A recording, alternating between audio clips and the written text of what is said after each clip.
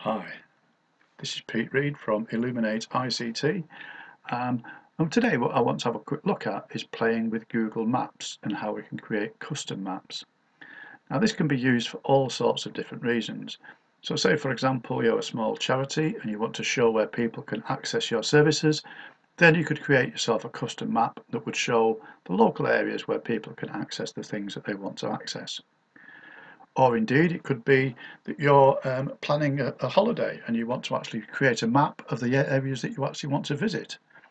Or indeed, you've got visitors coming to see you. You can create a map and show people where they want to go or what they would like to see. So again, we can actually use Google Maps and custom maps in a variety of ways.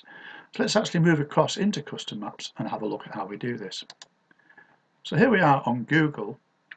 And as you can see, I am actually signed into Google, so we're hot to trot. And the first thing I want to do is to come across onto this list of apps and select Maps. So here I am on my Maps, and here I want to come down to it says My Custom Maps. And on my custom maps, I can actually go and create a custom map. Now it does require you to be signed in before you can actually use this, but the first thing we've got up here is where we can actually give the map a name. And this is my childhood map. Okay, and these are places from my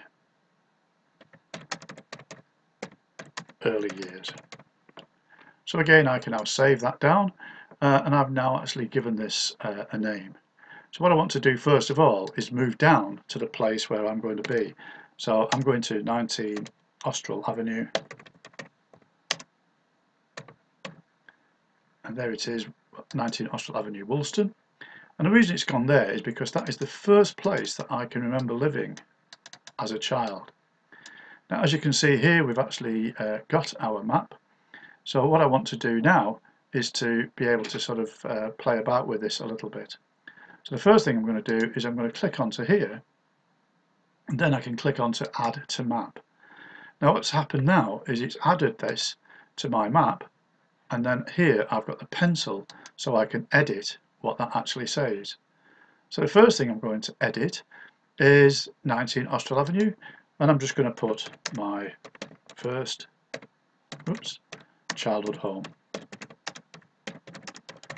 that I can remember. Okay, now here what I've got is I've got the ability to add an image or a video. So I'm going to click on to add an image, and I'm going to add an image URL, because what I've got here is a photograph that was taken in the front garden of that house when I was a child. So there it is, and that's me stood large and proud in the middle there. So that's the image that I actually want to use. So I'm just going to go back to close that, and then I'm going to right click on that image, copy the image URL back to my childhood map, and then I can just paste it in there and select it. Okay, and so I can actually put some additional notes underneath there. So it could be, for example, that I may want to, let me just click onto there, say this is a family gathering in the early 1960s. Okay, and then I can make it, then I can save that. Clicking on across there would actually move it back, and so I've now got this information here, and if I click onto it I can get the picture, the photograph up. Now the next thing I want to add in is where I went to school. Now from here I would walk up here, down Barnfield Road and across to Hall Road, and the school was down here. This was Woolston County Primary School. Now as children we had to use the entrance down the side here, because that's where the entrance was for the infant school.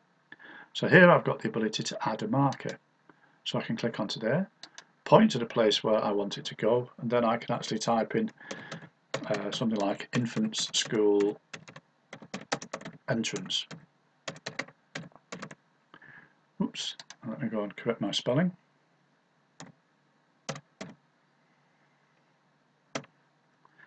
And I was there in, I think it was Mrs. Hurst was the name of the teacher that we actually had at that school. And I started there in I think it was 1961 that I would have started that school. So again, I can actually add a photograph. So I click onto there, image URL, that's good. So I can come across here onto my photos, and there we've got a photograph of that school. So I can copy the image URL back onto my childhood maps and paste it in there. So there we've got a picture. That's Mrs. Hurst, and that's me when I was a child. And as you can see, I was stood directly in front of Mrs. Hurst.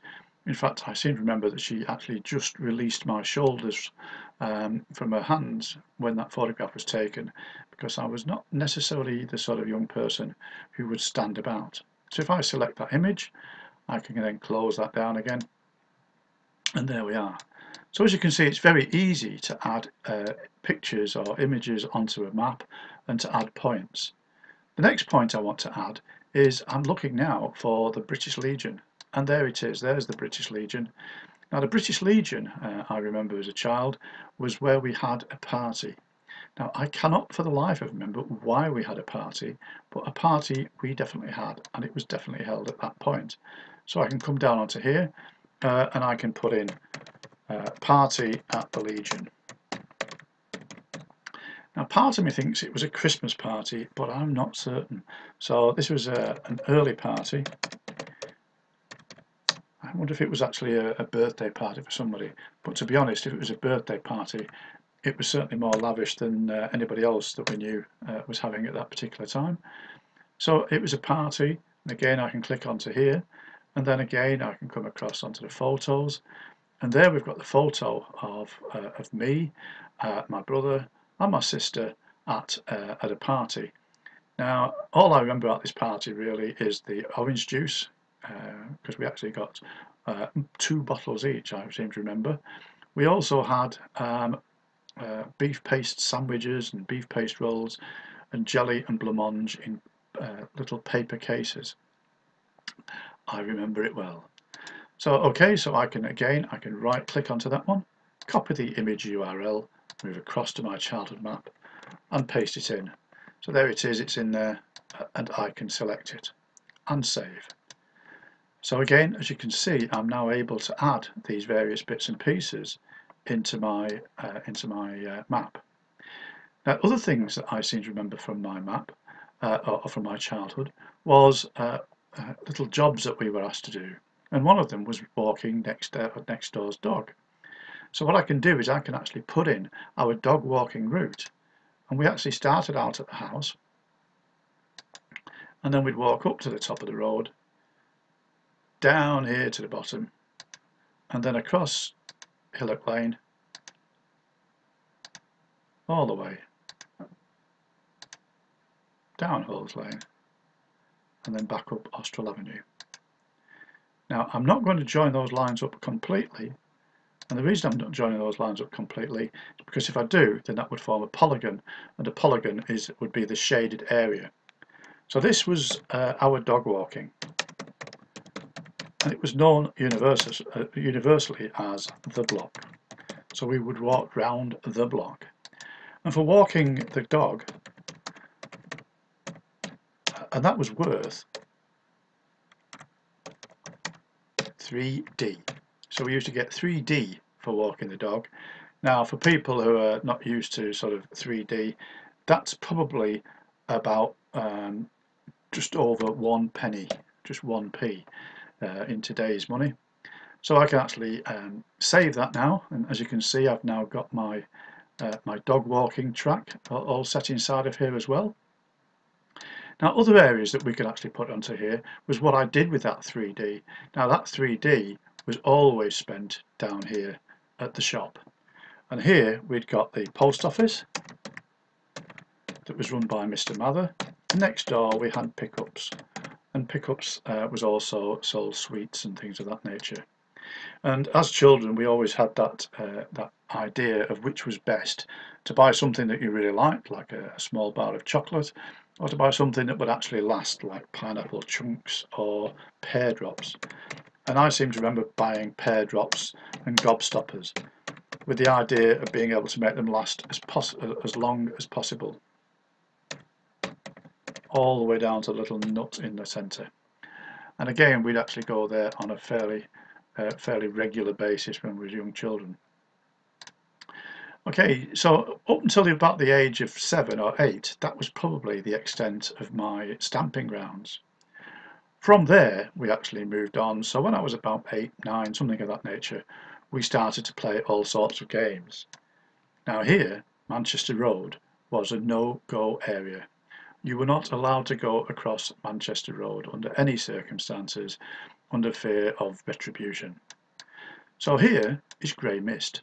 And Grey Mist was one of the places that we spent a lot of time as children. So Grey Mist was where we actually learnt fishing, we built rafts, and we went swimming. And we went swimming mostly because we couldn't build rafts. But that was very much an area that was out of bounds. So again, we went there on a fairly regular basis, but it was certainly not allowed.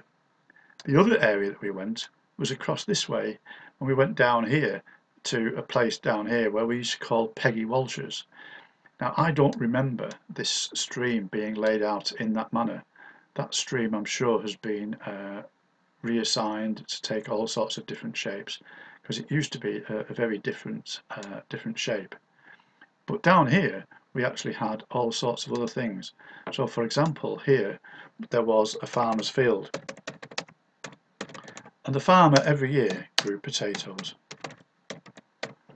And what we would do is every year we would actually go in and borrow some potatoes, I think is the technical phrase, and then we would come back and build campfires and roast potatoes until they were black as charcoal and fairly horrible, but we used to sort of wolf them down and really enjoy ourselves. Now this area here we used to call Peggy Walsh's. So again, let's actually put in a little area here. So this area here we would call Peggy Walsh's. And as you can see, we've actually got the area there nicely set up where we can actually go in and play about with it and change anything that we actually want. Okay, so as you can see, it actually gives us some indication of the way that it's actually laid out as well. So as you can see, we've got all of these different tools that we can actually use in order to be able to describe the areas that we actually had, or the points and areas and walks and things of this nature. So as you can see, what we've actually got here is the area that pretty much summed up my childhood. Everything else that we did up until the age of about 11 outside of that region was very, very rare indeed. Although I can remember taking some interesting walks when I was about 11 up to Warren Lane here, because at Warren Lane we had a little disco, Warren Lane Disco I think we called it, because hey, there wasn't a lot of imagination, and that was run in the local chapel, and there was where we used to play and sing and dance and whatever. No, I think that's a lie, I don't remember dancing at all, but there it is. Okay, so that's how we can actually create our own little custom map. So if we actually save that map, what we've got here then is the ability to share that map. And so what we can do is I can actually share that map, a link to it, to share only, and it's accessible only to people I want. I could share the link by Gmail, by Google+, by Facebook, or by Twitter. I can declare who has access to it, so I can give different people, and indeed I can actually give specific people the various bits and pieces that I would like them to be able to have access to, so I can actually give them editing rights and things of that nature. But all in all, this is the way that it operates in order to be able to create a Google map. Okay, I hope that helps. I hope you found that interesting, and I look forward to talking to you later if you've got any questions. Cheers.